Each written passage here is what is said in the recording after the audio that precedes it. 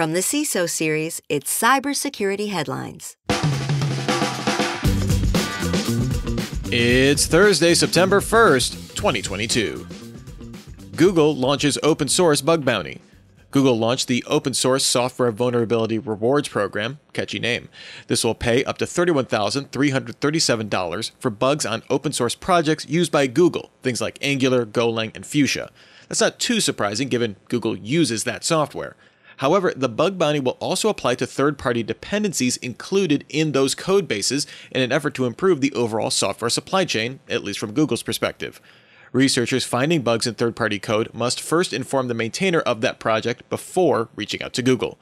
The bug in the third-party dependency must be directly related to Google's use of that code to receive the bounty. Ragnar Locker claims attack on airline. The carrier TAP Air Portugal disclosed that its systems were the target of a cyber attack this week. It claimed it maintained operational integrity and found no evidence attackers accessed customer information. Its app and website were unavailable earlier this week. The Ragnar Locker ransomware group took credit for the attack. It posted a new entry on its leak site claiming it will provide evidence that it obtained hundreds of gigabytes of data. It also posted a screenshot of a spreadsheet with what appeared to be customer information. Cloudflare won't terminate services for controversial customers. CEO and co-founder Matthew Prince said the company should not have the power to terminate security services to sites with, quote, despicable content. He compared his company to a telephone provider not terminating service, calling such actions a dangerous precedent. Cloudflare previously cut off services to sites on 2 occasions. In 2017, it cut off services to the neo-Nazi site Daily Stormer. In 2019, it cut off 8chan. Prince said just because it cut off services in the past doesn't mean, quote, we were right when we did. This comes after some have called for Cloudflare to cut off services to the site Kiwi Farms after users on the site organized a swatting campaign against a transgender activist. Microsoft details TikTok account hijacking bug.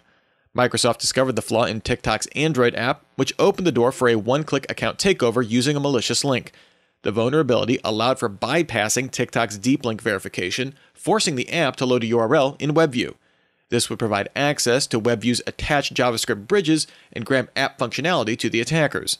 This could provide attackers with access to private data or to modify profiles. Microsoft notified TikTok of the issue back in February 2022. Subsequently, they patched the issue. Microsoft does not believe attackers exploited the flaw in the wild. And now thanks to today's episode sponsor, Code 42. Surprise, surprise. 5 years from now, Jamie, who's resigning today, will ring the NASDAQ bell, officially launching her company on the public market. And what you'll soon realize is that Jamie stole your most valuable data to start her new company. Learn how Code 42 Insider can stop data theft and protect your organization's most valuable assets. Visit code42.com/showme to learn more. Twitter unable to deal with CSAM problem. Internal documents seen by The Verge show that Twitter considered launching an OnlyFans-style paid subscription feature for adult content earlier this year.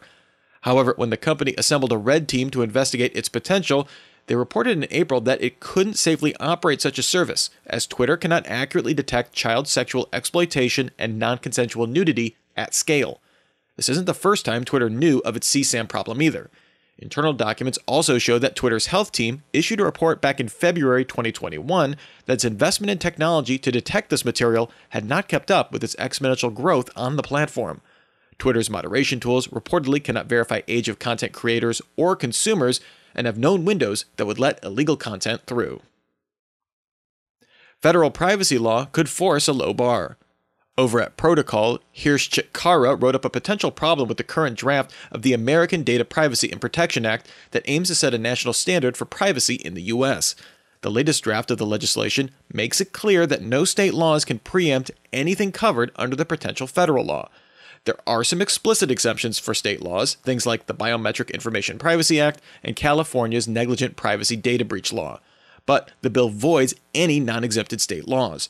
Most importantly, it prevents any future laws that would shore up privacy at the state level.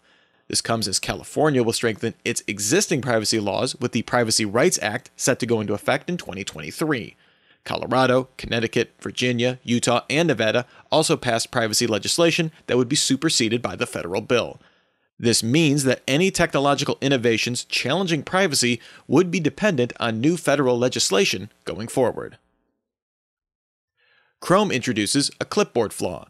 Chrome version 104 introduces a bug that removes standard users' approval to write to the clipboard on websites. Usually sites can only do so through a so-called user gesture, something like Control-C to copy.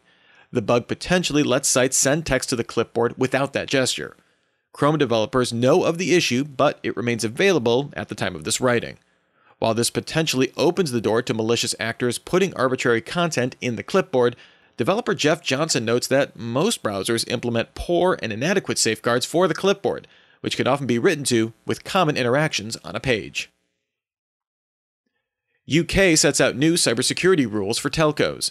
The UK government set out changes to the draft of its new security framework for the telecommunications industry.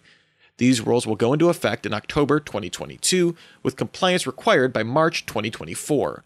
Up until now, telcos in the country set their own security standards. Under the new framework, these organizations must identify risks to any edge equipment exposed to attacks, keep controls in place for who can make network-wide changes, and make sure business processes support security. The UK's Ofcom regulator can issue fines of up to 10% of annual turnover for non-compliance. Thanks for listening to today's cybersecurity headlines. If you're enjoying the show, be sure to check out the other great podcasts from the CISO series, including Defense in Depth. This week, the episode is entitled How to Follow Up with a CISO, and helps you understand how to re-engage with a CISO in a way that's productive for both of you. Check it out over at CISOseries.com or in your podcast app of choice. I'm Rich Straffolino, reporting for the CISO series. Cybersecurity headlines are available every weekday. Head to CISOseries.com for the full stories behind the headlines.